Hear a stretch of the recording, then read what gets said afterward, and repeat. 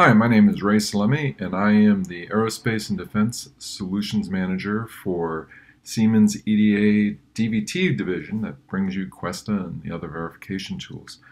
Today we're going to go a little bit far afield from IC verification and talk about changes in the overall defense industry and changes that will eventually affect us in the way we develop ICs. And that's all based on the digital thread, which is a new methodology for designing aircraft and other defense projects.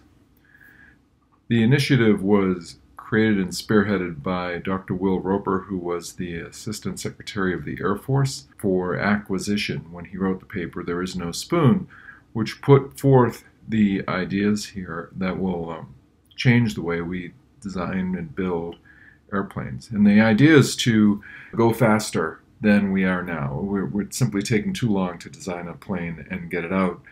Dr. Roper wants to accelerate the process dramatically.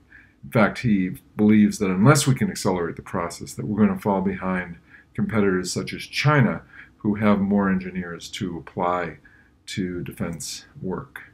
He's looked in and created the idea of the digital holy trinity, which are three elements of design that he believes will revolutionize the way we go forward with design in aerospace and defense.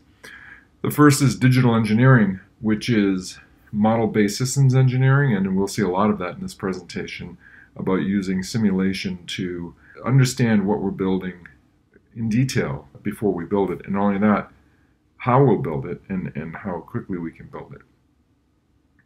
The digital engineering gives us access to agile development, which allows teams to iterate quickly on a working design and improve it through each loop through the iteration. And all of that is held together with open architecture based on cloud-based computing and open access across organizations to the same set of development tools. Now, Siemens has been working with the Air Force and with the Navy to bring this to fruition and pull this together, to create a digital backbone that would be used across projects. And here are some of the projects that it's worked on: the TX trainer, the ground-based strategic defense system, submarines, tankers, bombers.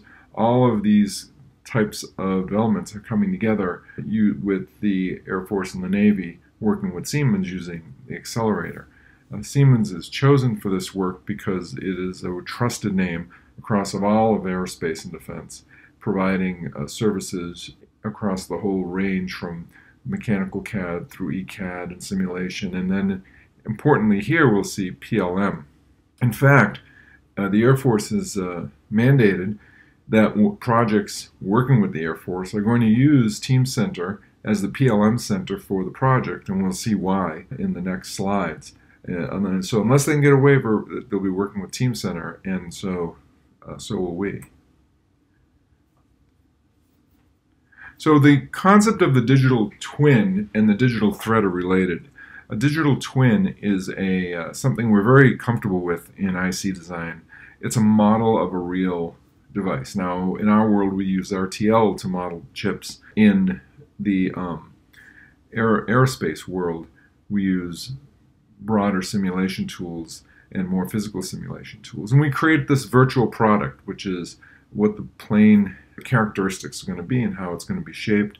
And we can use that to start to show how we would build such a thing and create a virtual production line.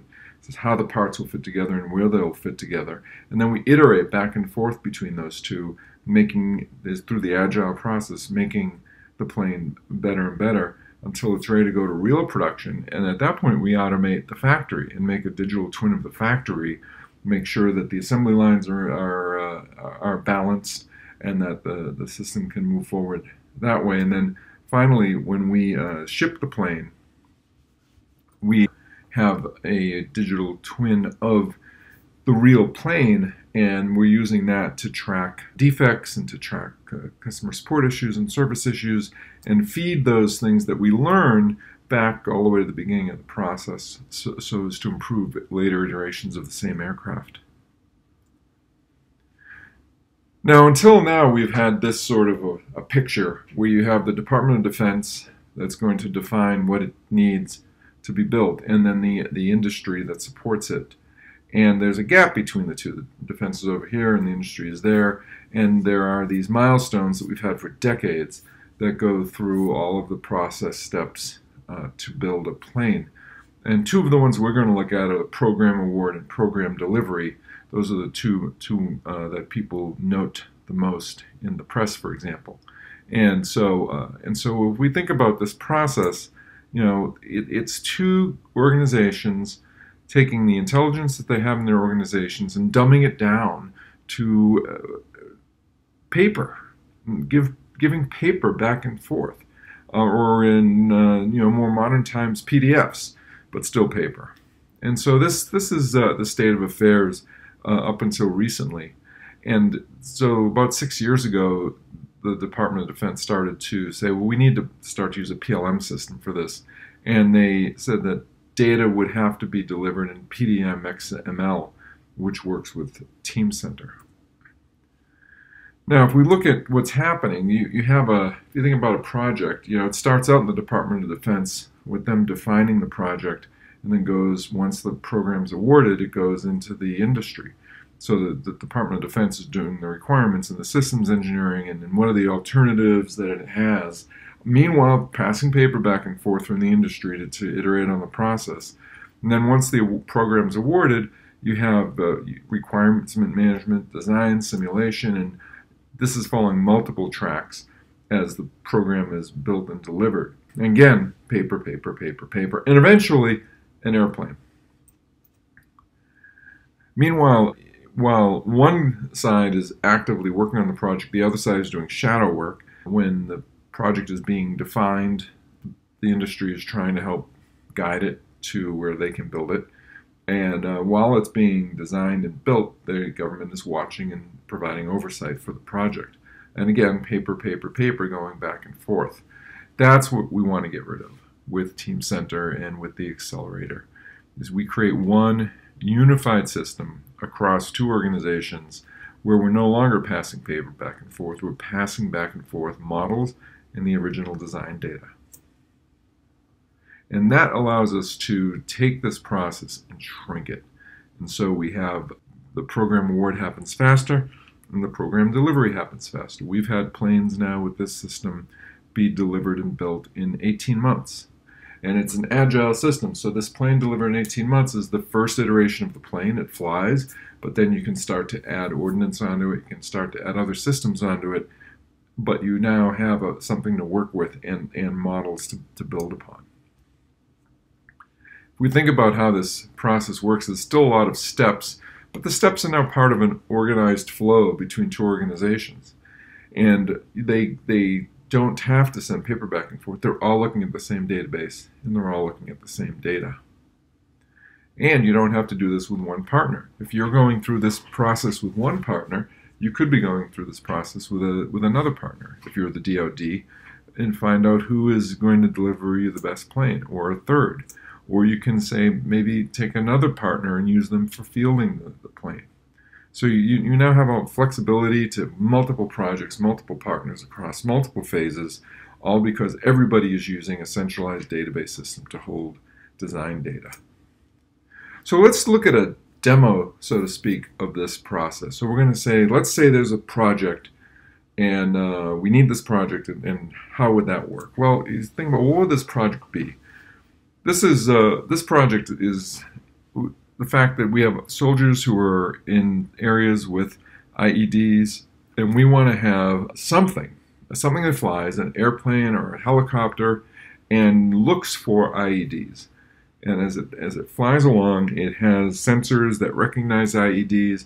It can send back locations and requests to take them out, and then it can take the IEDs out before the trucks roll by, either in this case with a super cool laser, or maybe with simply a missile. But this is the basic idea of what the DoD wants. So how does this start? How does this happen? So let's look at this process again. We're going to look at each step and see a little demo of how each step of this works. Right at the beginning, we're doing requirements engineering, and this is critical. Mistakes that are made at this early stage that don't get caught are hugely expensive. They completely change the architecture of the following designs. They may create bottlenecks in materials or bottlenecks in manufacturing. Things way back at the beginning here that are not fully understood can wreak havoc with the rest of the project. And so here we are taking these requirements and decomposing them so as to get some sense of how these requirements will get turned into a design before we move on to the next step. There are going to be multiple ways that one can solve a problem. So we can use these alternatives, like that aerial platform. We don't know if it's a plane or a helicopter, but we know what it should be able to do. And we can put what it should be able to do into functional models that show us whether the system that we're thinking of can even work. And if it can't work, we can now iterate online early on before we start to get the industry involved in defining, well, what's physically able to be done. So now we have this model of what we want, and now the industry can get involved in beginning to shape it. Before there's even an award made, the industry can be showing different ways, different physical ways that the design could be put together, and what are the capabilities of the real world to implement what up until this point was a theoretical model. And so the industry passes these back to the DoD again through a system that they are working in together, and the DoD can now look at what the alternatives are for that. And so when you get to the analysis of alternatives here in the award program, right, you can look at different bidders and how close they are to what you need, and whether or not their design is too expensive or too hard to build or too hard to maintain. All of this can be simulated up front, and you can look bidder 1, bidder 2, bidder 3. Here's the helicopter design that turns out doesn't make it, and then a different kind of an airplane. Try it that way, and then that didn't really make it, and so you finally come down to this guy here as the winning bid.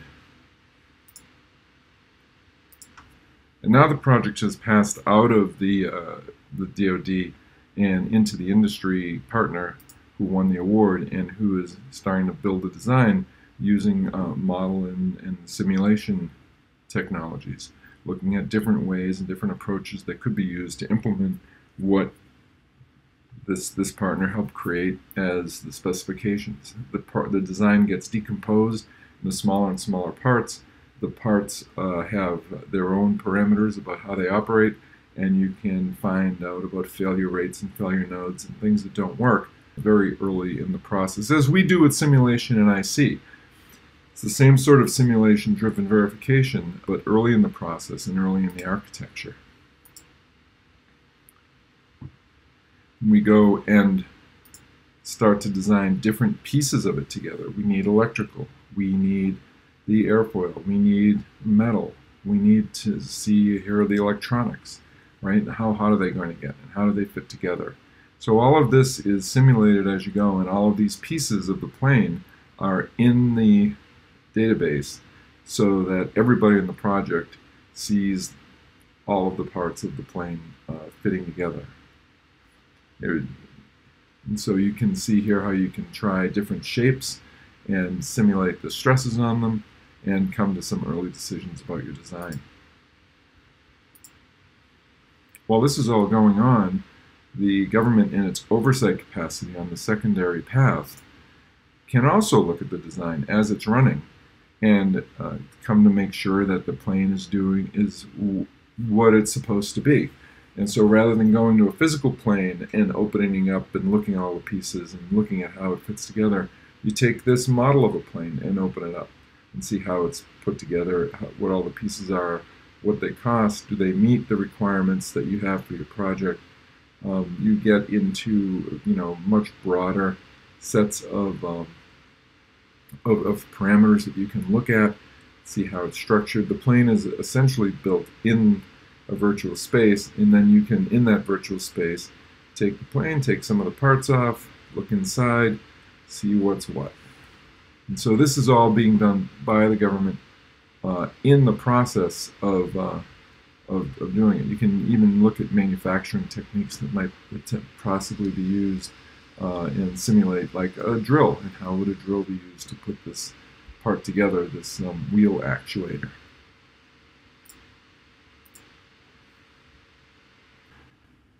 Now that the design is inspected and approved, we can get into more detailed simulation. In this case, we have the landing gear system. And we see how the wheel comes up and how it pulls in. So we can look all through the plane and simulate different elements of it. This is where IC design comes in. Our simulation models would fit into this part of the process. In addition to these that are looking at the heat we're generating, the heat through the batteries, the airflow, how that's all going to fit together.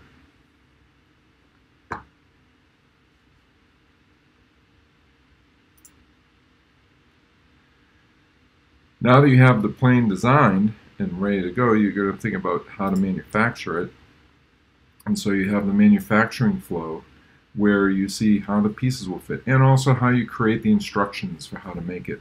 So that as you're simulating, you're also creating instructions, following the cabling, making sure that it all fits, and then seeing the process, the steps, in what order will we add the parts to this box to get this box ready to be installed in the plane.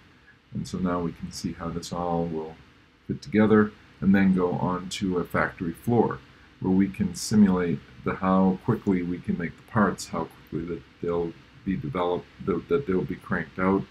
And we also have virtual reality ways of looking at the actual size of the plane if it's being built. And do all the pieces fit together, and can all the tools reach it? And you may be looking at a design that you thought was going to work, but then you learn, this part of the plane gets crimped over against this part of the plane, and that's not going to work. And so we can get all that done before we actually build a plane. Now that we know how to manufacture the plane, we can go and automate the shop floor.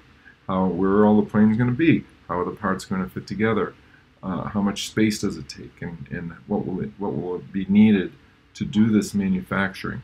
All of this can be simulated in Team Center, and all of the specifications about the factory and the actual places that one could build the factory are uploaded into Team Center so that everybody has a common look at the way these parts are going to fit together.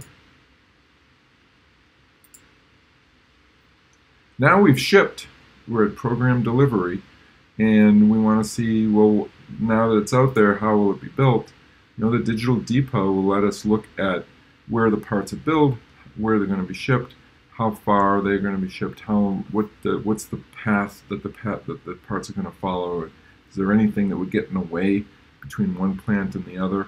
All of this is also simulated, so the scope of the simulation is spreading out over the course of the project so that we can have a more efficient manufacturing system without any surprises, such as a tunnel or something that blocks a critical piece from being trucked from one place to another. And then finally, you have a plane, it's out there, it's built. And now that the plane is shipped and built and out there, it's going to need service. And we're going to find out that there are parts of the plane that are not working the way we thought that they would, that they are wearing out more quickly, or that there are elements of the way we are describing service for a plane that aren't working in the field. No matter all the simulation you do, it's eventually going to go in the field and someone's going to work at it. But that data is also captured and put back into the system so that it can be wrapped around and improve the next iteration of the plane, or improve the parts that we're putting in the plane. So you can see, for example, this piece, this wheel accentuator, that we're going to see how someone would work with that. So if a service tech needs to replace that thing, there's where it is. So you can see on the left here, there's the instructions of how to replace it, and those instructions are being simulated on the right. So again, nothing is left to just trial and error. You make sure that it works. You keep track of the stats about how all the different parts are doing and what it's costing to maintain this plane. So now we've worked through the whole seamless flow. We've had one view of the plane shared by the Department of Defense and industry. Both sides are constantly working with the same model, and the model goes through the thread from design and requirements over here constantly being improved and worked upon until it ships over here. And this process from here to here, can be as little as 18 months and has been as little as 18 months for a brand new flying platform. Now, how does this affect us? Well, we're down in one of the chips on one of the boards, and we're going to start to receive models as requirements. Instead of written requirements, we'll receive a model. Maybe it'll be in System C TLM, or maybe it'll be in some other kind of a model.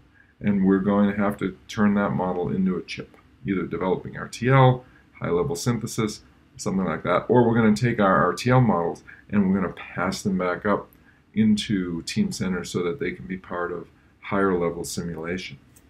But in the end, what happens is we take this plane that we conceived of electronically, and we find that we've got an actual plane, that the project that we worked on, that had low risk and a very fast turnaround because all the parts of the team were able to work together.